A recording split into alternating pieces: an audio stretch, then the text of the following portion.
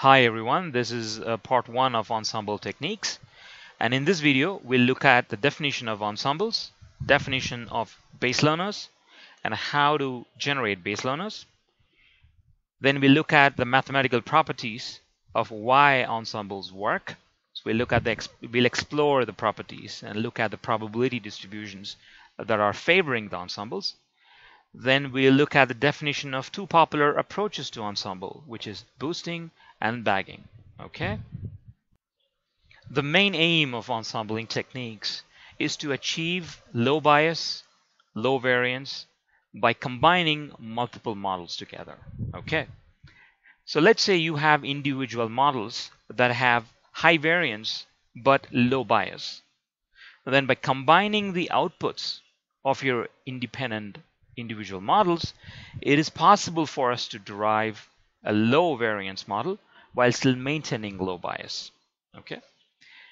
And on the same note, if you have models which have high bias, then we can still build ensembles out of them which can lower your bias.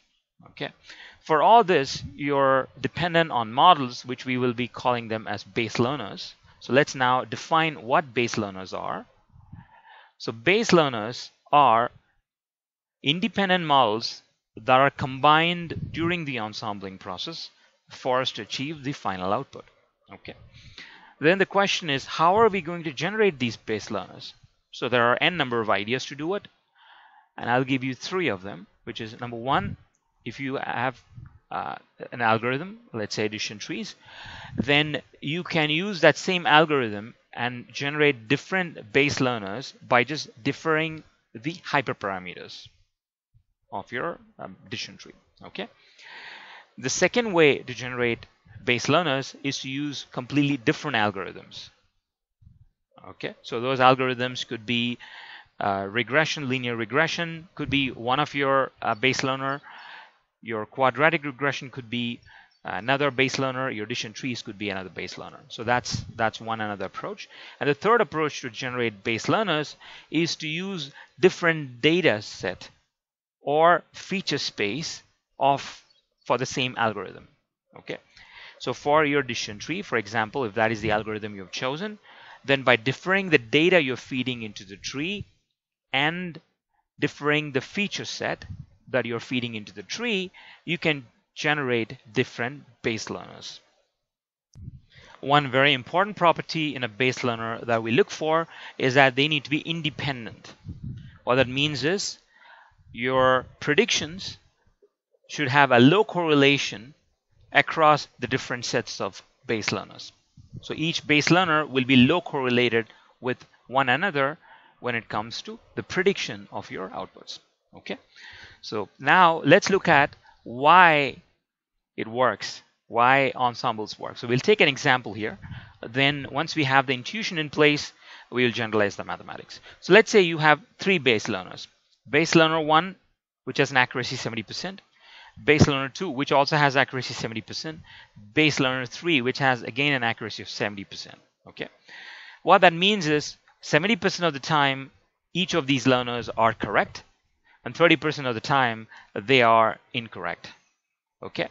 So now let's ask the question, what would be the accuracy score of an ensemble if we were to put them together? Okay. And the answer is, it is at least 78%. Okay. So now we're going to look at why that 78% comes. So for that, first let's now look at the probability chart for having generated across the 3 ensembles. So first we are starting with the first ensemble. It has a 70% chance of being correct, which is marked as C in the chart. And then it has a 30% chance of being an error, which is marked as E in the chart. Then the second ensemble kicks in sequentially. From here, again, you have a 70% chance of being correct and a 30% chance of being in an error. Following which the third ensemble again sequentially kicks in, where you have a 70% chance of being correct and a 30% chance of being in an error. Okay. So now let's assume we have built this tree for each of the nodes for the 3 ensembles that I've just shown you. What tends to happen is the probability of all the three ensembles being correct is 0.7 times 0.7 times 0.7, which happens to be 34.3%. And the probability of at least two ensembles being correct, which are marked in yellow, is these three rows where we have 0.7 times 0.7 times 0.3, which is 0.14, and 0.7 times 0.3 times 0.7, which is again 0.147, and 0.3 into 0.7 times 0.7, which again is 0.147. So what this means to us is the probability of getting all the ensembles being correct, all the models in the ensemble being correct, is 34%.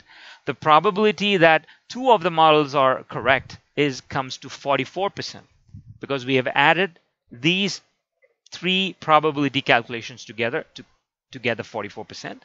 And therefore, we can conclude that our ensemble will at least be 78% correct on a lower end. Okay, so that's the key difference in how the probability is in favor of the ensembles. Since we made earlier an assumption that each of our base learner is independent of each other, we can generalize this using a binomial distribution's probability mass function, which happens to be this equation. Okay, so let's now first start looking into that equation to try and get a good feel for it. This is the probability of getting exactly k of our base learners to be successful out of the n base learners that we have within the system. Okay, now the right side of this equation can be very well understood by making a note that P is the probability of success. Then for us to achieve k successes, the k successes occur with a probability P power k, and n minus k failures occur with the probability 1 minus P the whole power n minus k. Okay, so that's those two terms. Now the k successes can occur in any sequence. They can be distributed over a sequence of n trials, or the n base learners which we currently have in our system. Therefore, we are doing a k choose n out here to finally create the probability mass function. Okay, and k choose n is defined as n factorial by k factorial times n minus k the whole factorial. So this is one of the basics coming off from our binomial distribution, and this is a general way with which now we're going to be looking always for the calculation of how to understand the probabilities for an ensemble. Okay, now let's ask the question, what happens when we have increased our base classifiers within the entire system of ensembles? Now for that, we draw the binomial distribution using the probability mass function which we have out here. And for the minute, I want you guys to focus on this 10 as the base learner and assume we have currently 10 base learners. However, if we are going to increase the base learners in our ensemble system, then with the probability distribution, if we calculate the area under this particular mass, making an assumption that we increased it from 10 to 13, then the probability of the overall error rate going wrong, which means probability that the system is wrong, is only 3.8%.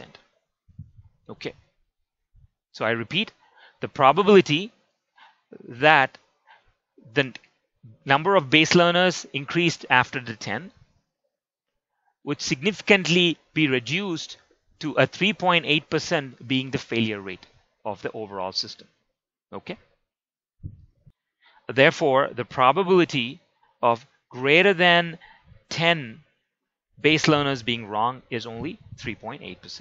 Okay, all right, so now let's look at the popular approaches that are used in the ensemble techniques.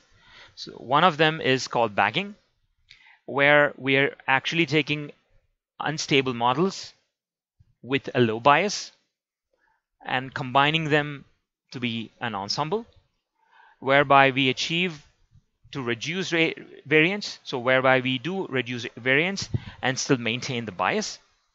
And the second technique that is popularly used is boosting, which is building models sequentially. So building base learners sequentially for tougher problems based on the errors of the previously built base learner. And in this particular case, it targets to reduce both bias and variance. Okay, so that's all for this video. I hope you guys enjoyed the video, and stay tuned for the next parts of Ensemble techniques.